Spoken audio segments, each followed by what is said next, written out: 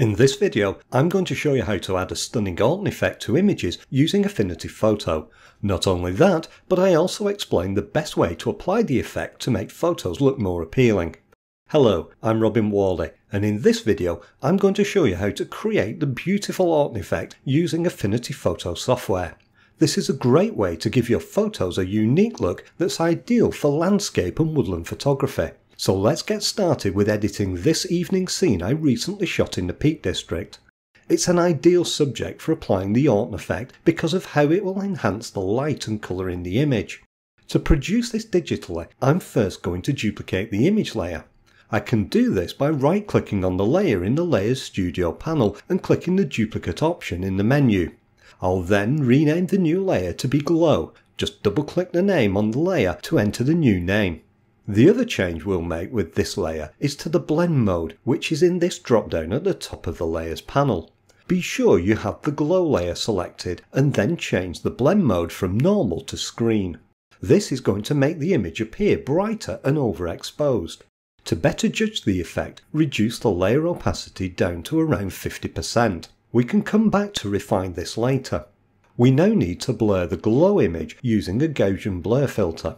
Affinity Photo has two Gaussian blur filters, which are a regular filter that's applied directly to the image layer and a live filter adjustment layer. We want to use the live filter adjustment layer because it allows us to continue to adjust the level of the blur in future. To add it, click the live filter icon to the bottom of the Layers panel. Then in the list, choose Gaussian blur. We'll start by applying a blur with a radius of about 20 pixels, which we can refine later. This is enough though to create a softening effect in our image, but because we've lowered the layer opacity, we can still see the sharp layer below it.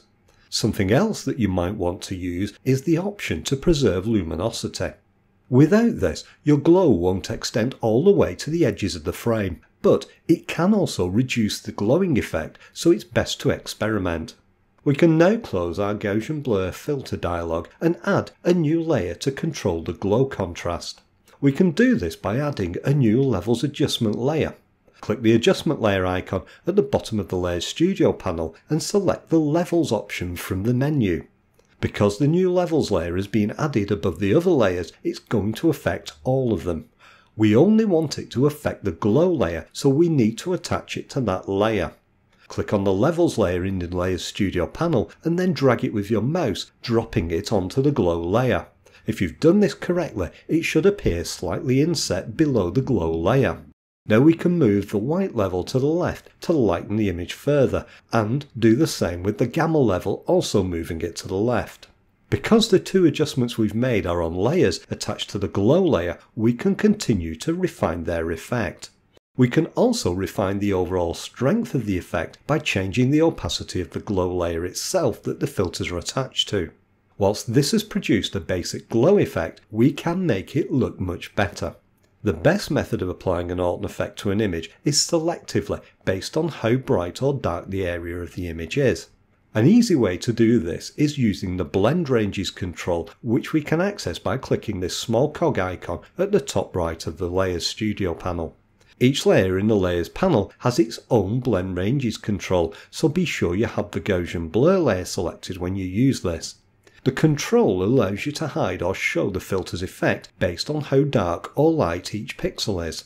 The left of these two grids controls the currently selected layer and where it's applied.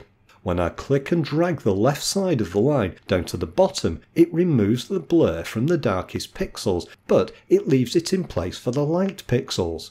We do this because we don't want to produce a glow in the dark areas of the image, because that can look messy. You can also use this technique with the Levels layer if you want to control where that's applied. Don't worry if you don't understand the blend range controls, I'll share a video at the end of this one that'll explain them in detail. Now, although we've created a soft focus effect across the brighter areas of the image, it's affecting the sky too much. To remove it, we'll add a mask to the layer. Now we can paint onto the mask using a soft paintbrush and black paint to hide the effect. I have the paintbrush set to a hardness of 0% to produce a soft edge. I also have the flow at 10%, allowing me to build up the paint gradually and keep the effect looking natural. I'll also remove the glow from the rock because I don't like it there. In a moment I'll show you a great special effect to take this even further with the image, but first we need to refine our adjustment. If I turn off the glow layer, you can see the effect that it's already producing. Now let's change the glow layer opacity to 100% to make it easier to judge the change we're going to make.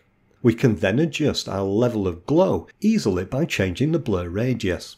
After that, we'll reduce the opacity down to 50% and we'll use the levels to refine the contrast and brightness even further. You can use all three levels to do this. After that, we change the glow layer opacity to set the strength of the effect overall. Now for that special effect I mentioned. Once you're happy with the look of the glow layer, duplicate the layer. Now select the duplicate layer and at the top of the layers panel, change the blend mode from screen to be vivid light. This makes the glowing areas of the image light up with colour. You can also use the linear light blend mode for an even stronger effect. Then you can adjust the overall opacity to change the strength of the glowing light. And we can also use the blend ranges which we touched on earlier. At the time I didn't explain the blend ranges controls fully, which is why you need to watch this video next. It explains exactly what the controls do and how they work and just how powerful they can be. Don't forget to subscribe if you haven't already. I'm Robin Worley, thanks for watching today and I hope to see you again in another video soon.